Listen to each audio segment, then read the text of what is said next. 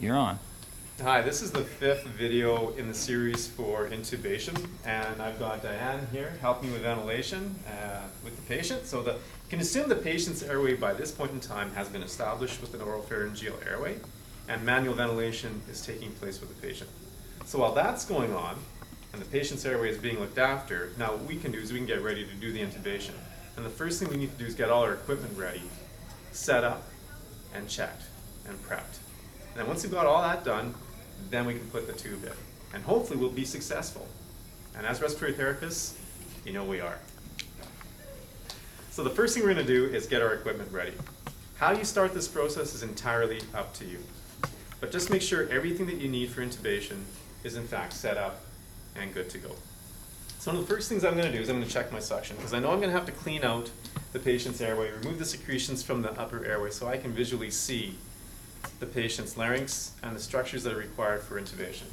So I'm going to get my suction going. I'm going to turn my suction regulator onto full line or full vacuum pressure and turn it on as well. I'm also going to grab my tonsil, oropharyngeal, yonker, whatever you want to call it, suction, so I can clean out the back of the airway with my suction device and confirm that it works by including the thumb control port. Don't forget about the thumb control port if it has one. That's what determines or controls the suction at the distal tip here. So I've got my suction ready, it's good to go. The next thing I'm going to do is I'm going to grab my syringe. I'm going to grab an endotracheal tube.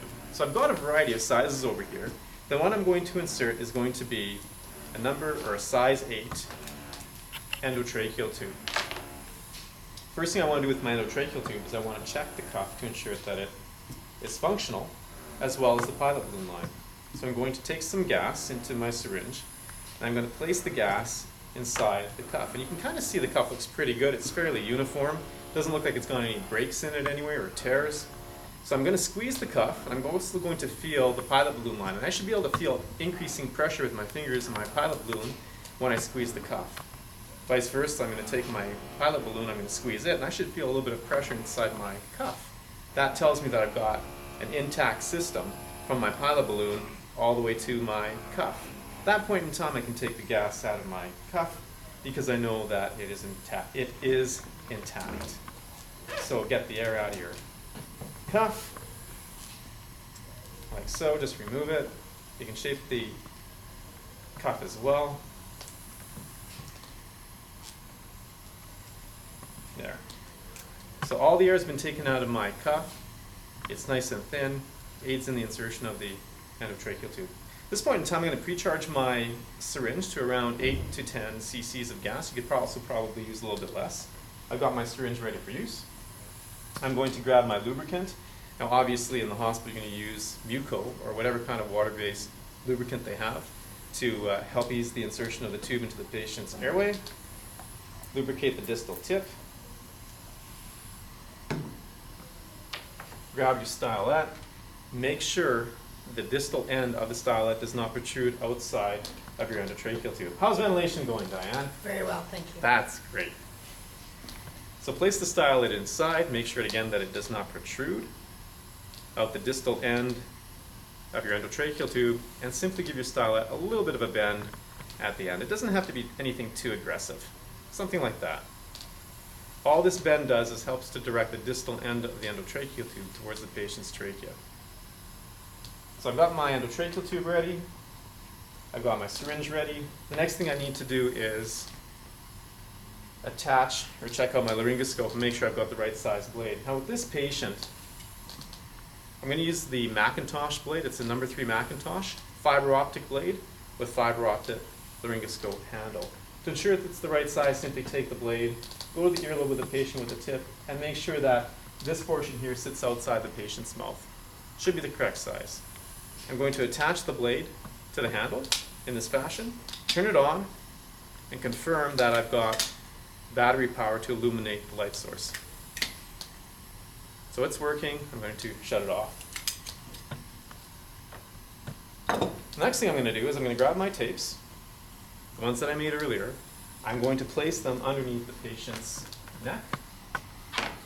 And don't forget, you're going to be doing this on a patient, so you want to be talking to your patient, telling them what you're doing so that they're not alarmed and they're not too shocked by the things that you're going to do. And a lot of times your patients aren't going to be conscious, but still talk to them anyways.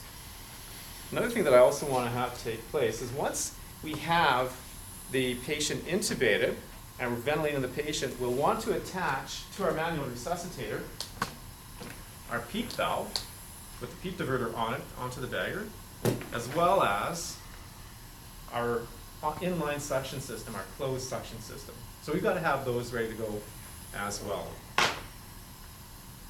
Now, positioning the patient is fairly important. You want to make sure that your patient happens to be in the sniffing position.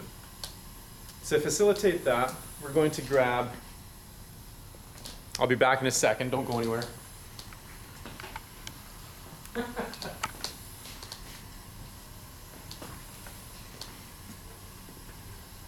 I'm back.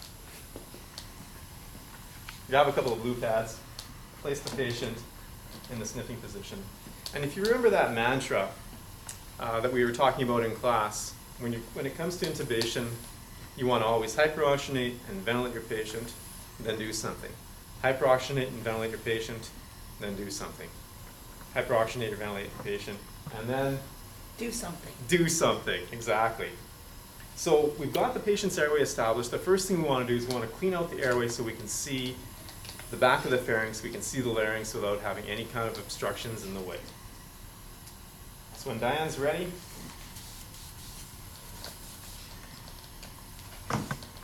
pull out the OPA, suction out the back of the pharynx, and putting the tonsil suction, oral suction as far back as I can see. I'm suctioning the airway out, now it's nice and clean. The OPA goes back in, and ventilation resumes. And I always keep my suction handy and my suction running.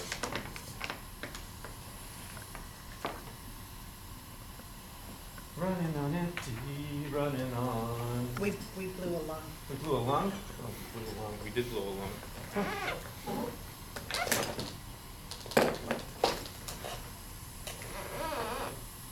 You should have been a surgeon. Not a sturgeon, but a surgeon. Maybe next career choice. There you go. One other thing that you want to have to aid in confirming that you've got your endotracheal tube in the correct spot is one of these CO2 adapters. So I've already attached that to the tapered flex tube, if we're using this one. Now, because we're using the the closed inline suction system, I'm going to grab that. I'm going to place this in line with my suction. So it's all good to go for bagging. There's our tapered flex tube.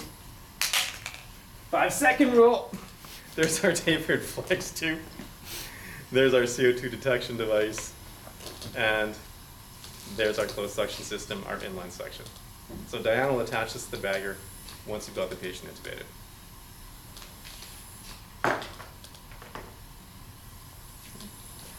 The next thing we're going to do with the intubation procedure, we've got the airway cleaned out, the patient's been hyperoxygenated and ventilated. We're going to go and apply our topical anesthetic, topical analgesic. There's a couple of ways that you can do this. The first way is to simply look inside the patient's airway once the OPA is removed and spray the structures of the larynx beyond the base of the tongue without visually seeing them. Okay. So we're going to place some topical analgesic inside. Spray, spray, spray, spray, spray, spray, spray. Up to 10 sprays. Remove it, place the OPA in, resume ventilation. So hyperoxygenate and ventilate, do something. Hyperoxygenate and ventilate, do something. So we're done with this, we shouldn't have to use this again. At this point in time, now I'm ready to do the actual intubation. And what we're going to do, we're going to show you how to intubate the patient in the next video.